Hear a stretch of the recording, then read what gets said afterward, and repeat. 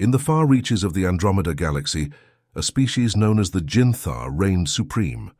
A race of towering insectoid warriors, the Jinthar were the embodiment of terror. Their six-legged frames moved with an eerie grace, their chitinous exoskeletons shimmered with an oily sheen, and their multifaceted eyes glowed with an unsettling intelligence. For centuries, they had dominated the galaxy, their empire expanding inexorably, their conquests leaving only desolation in their wake. Planets fell one by one to the Jinthar onslaught. They left no survivors, no witnesses to their atrocities, only ruins and the hollow echo of their triumph. The galaxy's other civilizations, disparate and divided, trembled before the Jinthar's might. Resistance was futile. Hope was a fleeting dream, until the humans arrived.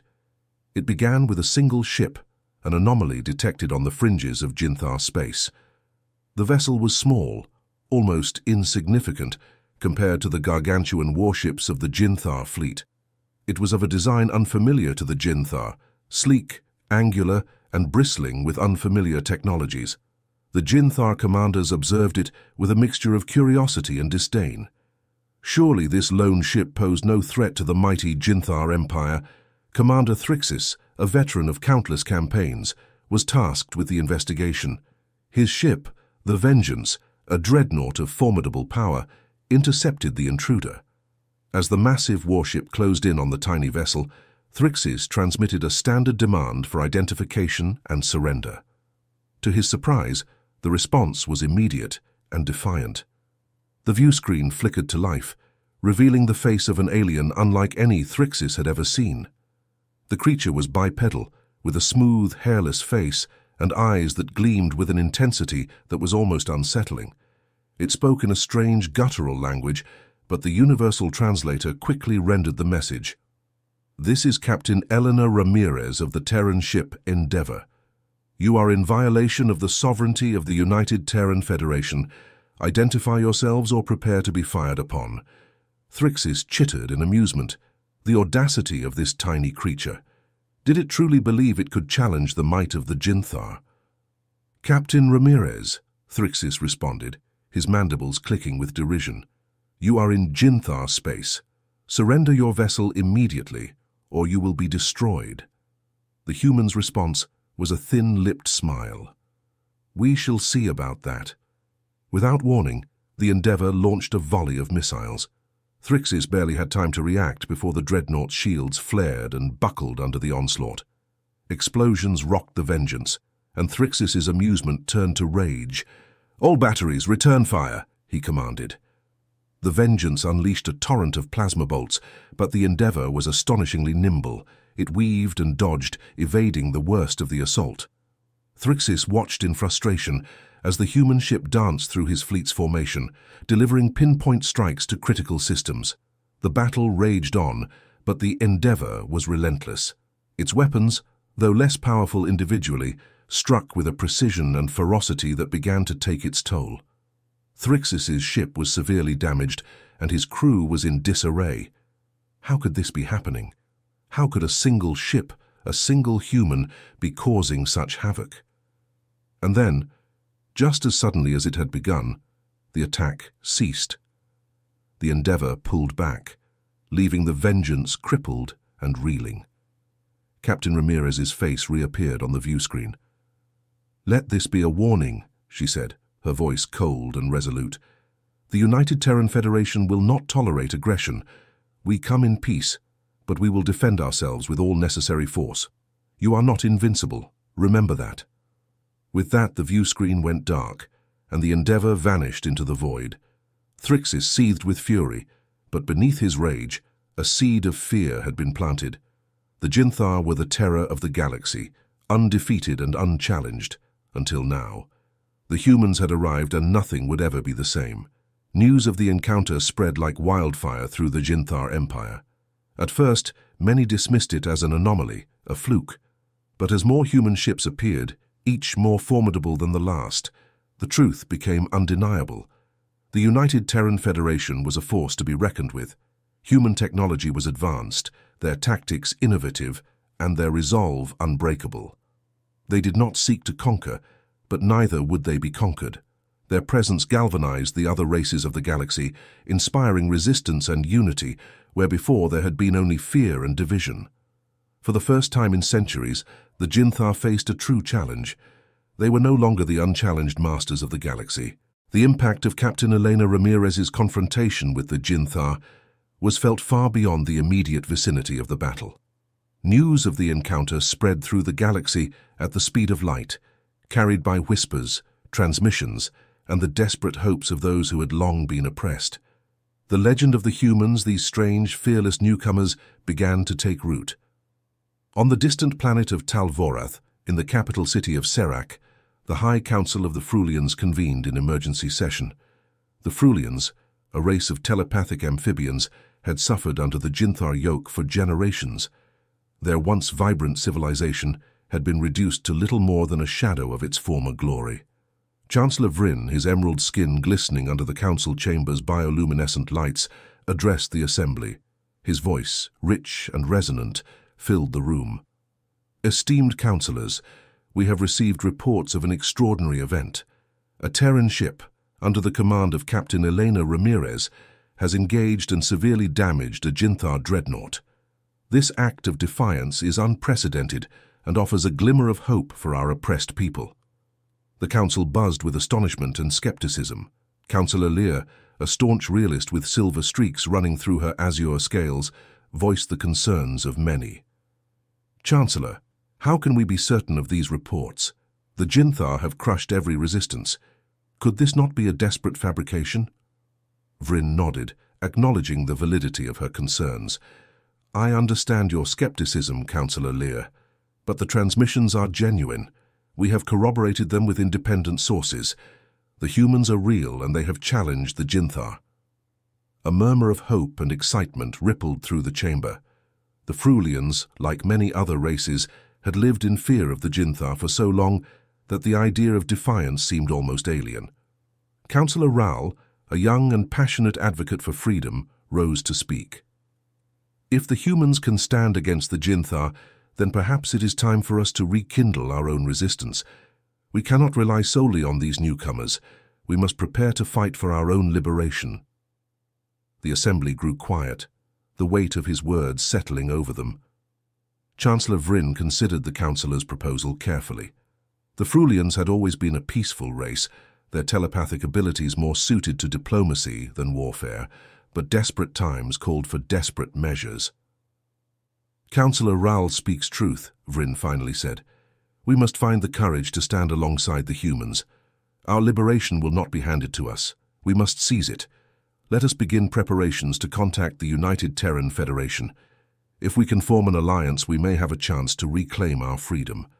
On the bridge of the Endeavour, Captain Elena Ramirez reviewed the latest intelligence reports. The encounter with the Jinthar dreadnought had been a calculated risk, one that had paid off in unexpected ways. The destruction of the Vengeance had sent shockwaves through the Jinthar Empire and sparked hope among the galaxy's subjugated species. Captain, we're receiving a transmission from the United Terran Federation Command, Lieutenant Davis reported. Patch it through, Ramirez ordered. The holographic display flickered to life, revealing Admiral Thomas Kendrick, a stern-faced man with a graying beard and piercing blue eyes. Captain Ramirez, your actions have not gone unnoticed. Your engagement with the Jinthar has inspired resistance across the galaxy. We are receiving messages from numerous races seeking an alliance. Ramirez allowed herself a rare smile. Thank you, Admiral. It's good to know we're making a difference. What's our next move? Kendrick's expression softened slightly. We need to consolidate our position.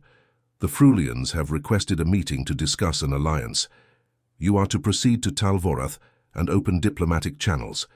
If we can unite the oppressed races, we stand a better chance against the Jinthar. Understood, Admiral. We'll set course for Talvorath immediately.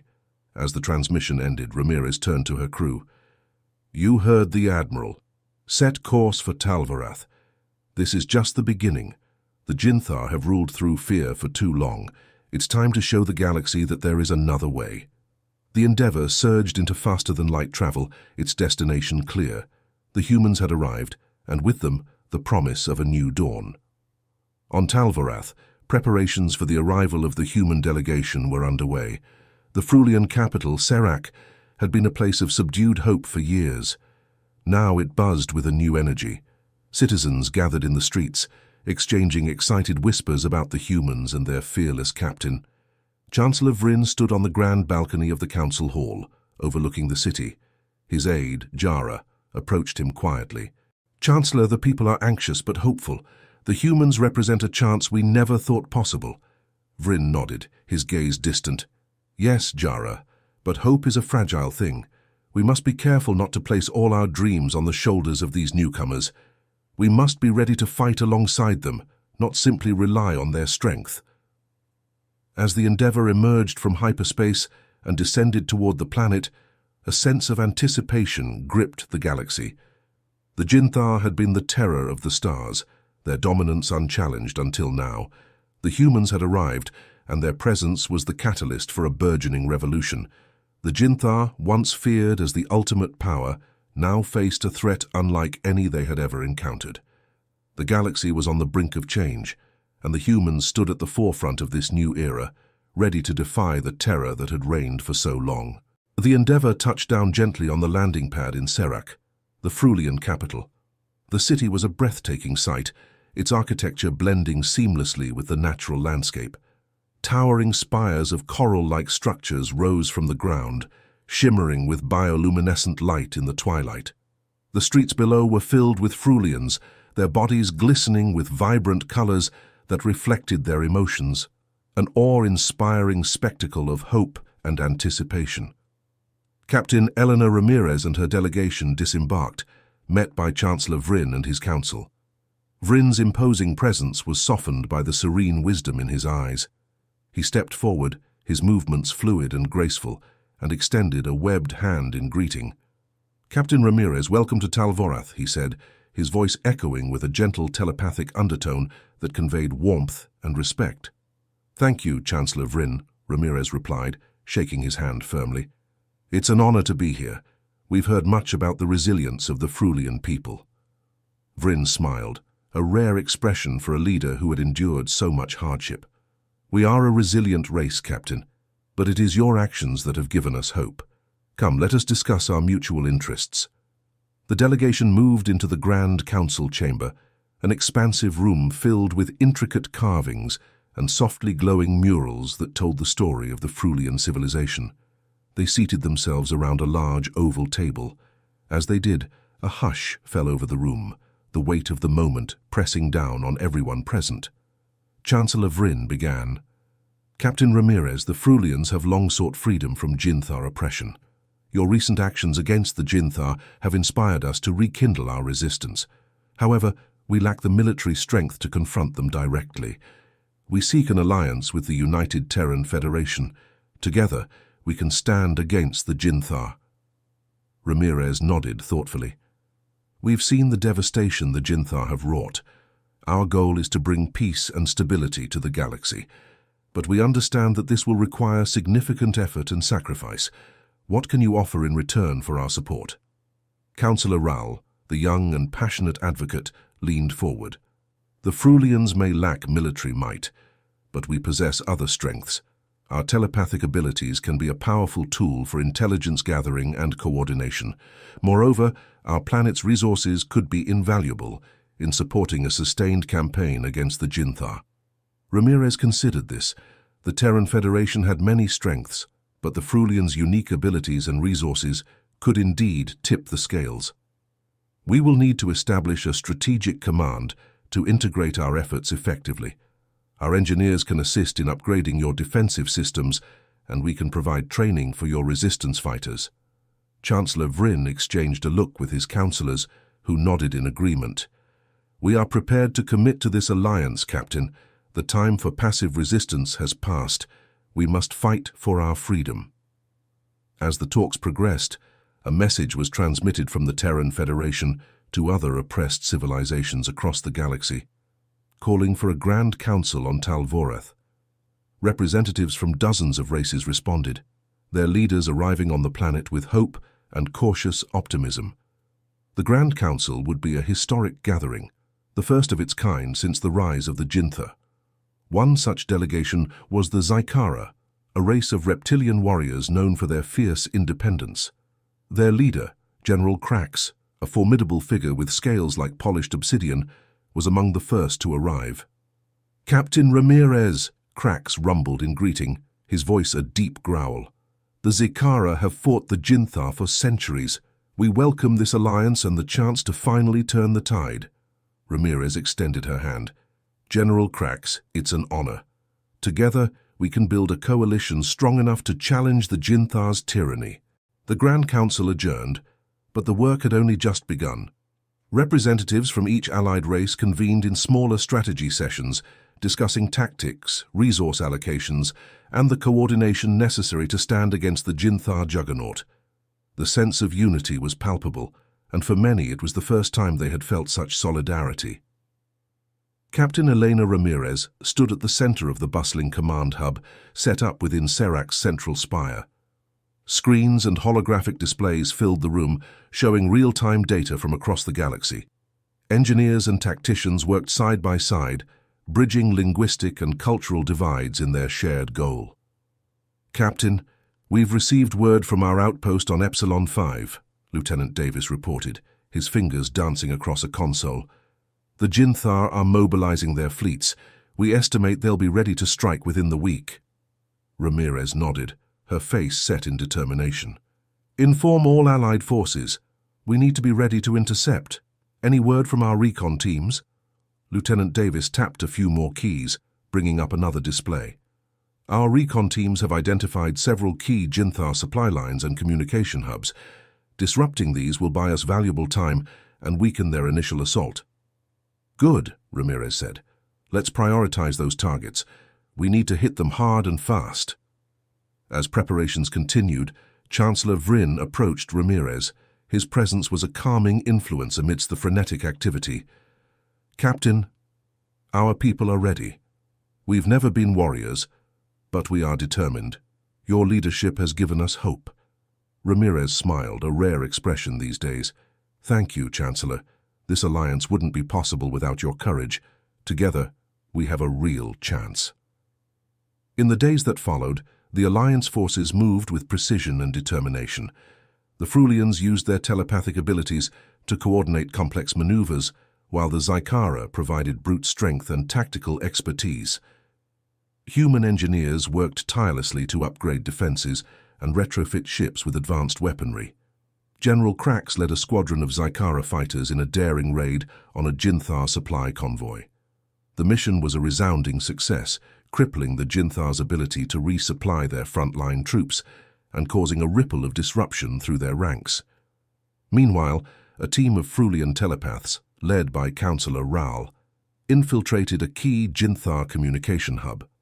Using their abilities to mask their presence, they planted a virus in the Jinthar network, causing chaos and confusion among their commanders.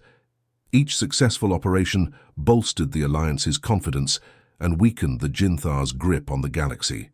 But the Jinthar were not a foe to be underestimated. Supreme Commander Zarthox's rage grew with each setback, his determination to crush the uprising intensifying. On the eve of the anticipated Jinthar assault, the Allied forces gathered for a final briefing. Holographic maps projected the likely paths of the Jinthar fleets, and key positions were highlighted for defense and counterattack. "Tonight, we stand on the brink of history," Ramirez addressed the assembled leaders and soldiers. "The Jinthar believe they are invincible, but together we've proven that they can be challenged. Tomorrow, we take the fight to them." General Krax stepped forward, his presence a formidable one. "The Zycara will hold the line. We will show the Jinthar that they cannot break our spirit." Councillor Raal nodded, his eyes reflecting steely determination. "And we will use every means at our disposal to disrupt and disable their forces. The Frulians stand with you." The room erupted in a chorus of agreement, the unity among the diverse races stronger than ever. They were ready. The next day, the Allied forces were positioned and prepared. The Jinthar fleets emerged from hyperspace, their massive warships casting ominous shadows over the battlefield. The sight was intimidating, but the Allied forces stood firm, their resolve unshaken. The battle began with a ferocity that shook the very fabric of space. Jinthar dreadnoughts unleashed torrents of plasma, met by precise counterattacks from human and Zykara ships. Frulian telepaths coordinated fleet movements with uncanny precision, outmaneuvering the larger Jinthar vessels.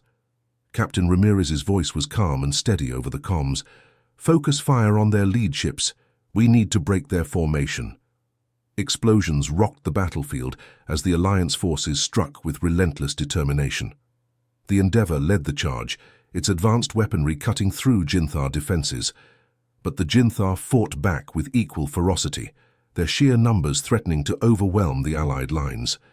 "Captain, we're taking heavy fire on our starboard side," Lieutenant Davis called out. "Redirect power to shields and bring us about," Ramirez ordered. "We can't let them flank us." Amidst the chaos, General Krax's squadron broke through the Jinthar lines, targeting their command ship. The Zykara's fierce assault crippled the vessel, causing disarray among the Jinthar fleet. In the depths of the command ship, Supreme Commander Zarthox hissed in fury. "Deploy the reinforcements! Crush them!" But as the reinforcements arrived, they found themselves ambushed by a second wave of Alliance ships. The Frulians' intelligence had paid off, allowing the Alliance to predict and counter the Jinthar's moves. The tide of battle began to turn. One by one, Jinthar ships were disabled or destroyed, their formidable presence diminishing. The Alliance pressed their advantage, refusing to relent. Hours later, the battlefield was a scene of wreckage and ruin, but amidst the debris, the Allied forces stood victorious. Cheers erupted over the comms as the last Jinthar ship was driven back into hyperspace. Captain Ramirez looked out at the remnants of the battle, her heart swelling with pride. "We did it," she said, her voice filled with awe. "We actually did it." Chancellor Vrin's voice came over the comms, filled with emotion. "This is a victory for all who have suffered under the Jinthar's tyranny. The galaxy is forever changed." General Krax, bloodied but unbowed, grinned fiercely. "Today, we showed the Jinthar that we are not to be trifled with." Councillor Ral, exhausted but triumphant, added, "And this is only the beginning. We will continue to fight until all are free." As the Allied forces regrouped and tended to their wounded, the realization set in. The humans had arrived, and with them a new era of hope and defiance. The Jinthar's reign of terror was not yet over, but for the first time in centuries, the galaxy stood united in the fight for freedom.